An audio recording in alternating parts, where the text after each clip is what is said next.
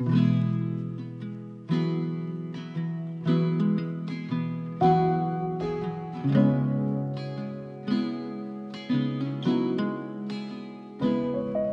find ourselves starting from scratch, brick by brick. No path carved out for us now. I've learned that there's a lot of beauty in slowing down and not feeling guilty for going slower than the rhythms of life. When I look outside at the busy streets, the people walking their dogs, going to work, knowing that that is perfect, and that's not where I'm at right now. I crave slowness and stillness and ease in my day. I crave the rhythms of the fall. I too am shedding my leaves. I too am hibernating, getting ready for winter, cocooning, if you will. Lately, I've been doing a morning practice that's inspired by my Reiki path. I was recently certified as a Reiki master, and I am no master. I am a humble, humble student.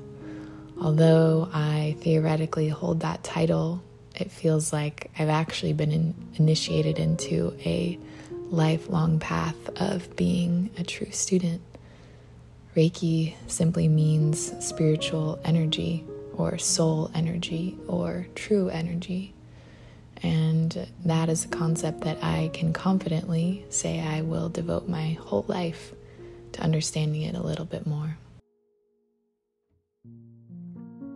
Part of my practice has been allowing my voice to be heard and allowing myself to be okay with what is heard, hearing myself sing, hearing myself maybe be a little off key, or hearing that the neighbors might know that I'm drumming and singing at 9 a.m., but that's okay. It's part of my practice, and it has been extremely empowering to unleash my voice and share it with others. I've found that as I'm more confident with my singing, I'm also more confident with speaking my truth and standing up for how I'm feeling and honoring my emotions and honoring my heart of hearts. Thich Hahn has been a huge, huge teacher for me. This book, You Are Here, has been a beautiful guide of presence and mindfulness, especially as I've navigated my mom's passing. He talks about how the best practice is to simply acknowledge your heart and what you're feeling in your heart, speaking to your heart like you would a tender child.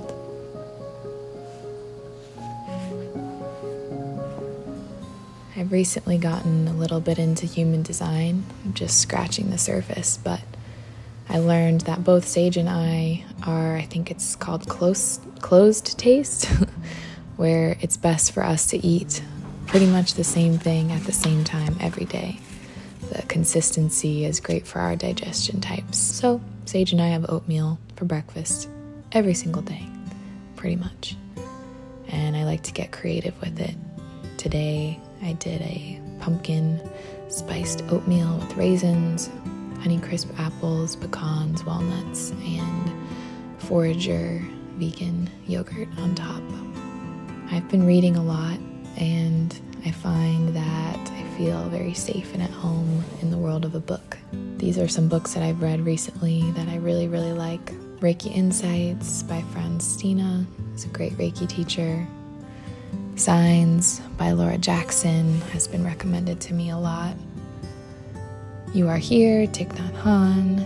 Mary Oliver Devotions is a beautiful poetry book. Ina May's Guide to Childbirth. It's a really wonderful book if you are thinking about doing a home birth or wanting to learn more about natural childbirth. The Book of Longings by Sue Monk Kidd was absolutely stunning. I could not put it down. It was so, so beautiful.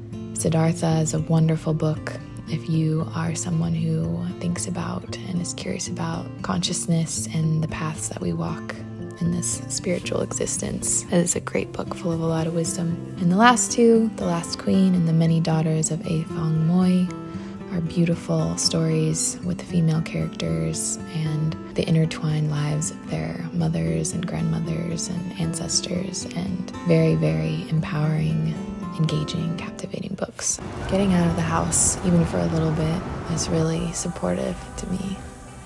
I like to go cruise around and see where I wind up. Usually it's somewhere in East Austin or around downtown, but today I wanted to go to one of my favorite coffee shops. I've seen my love, love, love, my soul to muscle and toe to toe. The fear has gripped me, but here I go. My heart's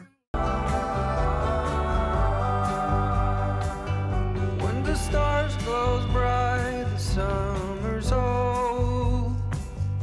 In the misty bright moonlight, I were told. When the storm is raging. And also head to a new bookstore I had never tried out before, and safe to say I will be going back many, many times. Book People is a stunning bookstore. I could be in there for hours, and in fact I was. I got quite a few books. Some of them are about grief. Some of them are witchy stories, fantasy stories. I really like those lately. And one, Reincarnation Blues, looked like a really interesting take on reincarnation and karma in a funny fiction type of book.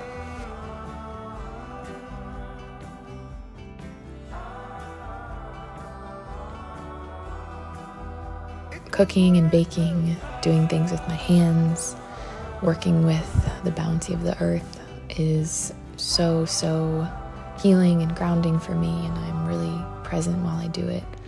I can sing or listen to some music and just be with the food. Today I made a kind of fall hash. I was craving that. I did sweet potatoes, regular potatoes, zucchini, mushrooms, black beans, kale.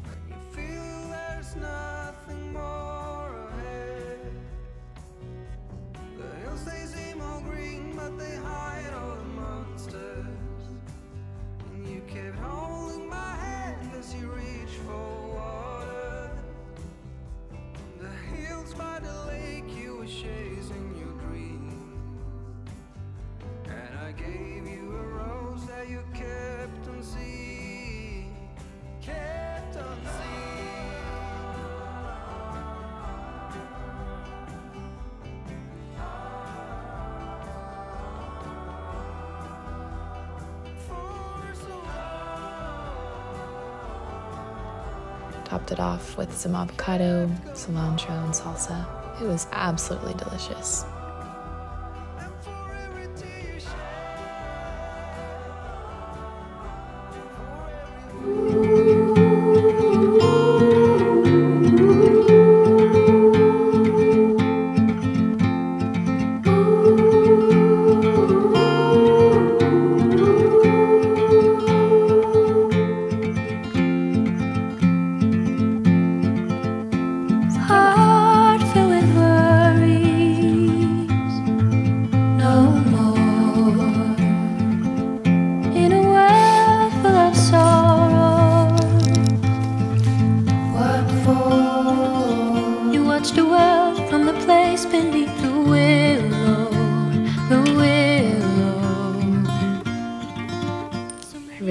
Have tea throughout my day. Rose Tulsi tea is one of my favorites. I made these pumpkin muffins the other day and I've been eating them every single day. They're so, so good. I got the recipe from Half Baked Harvest.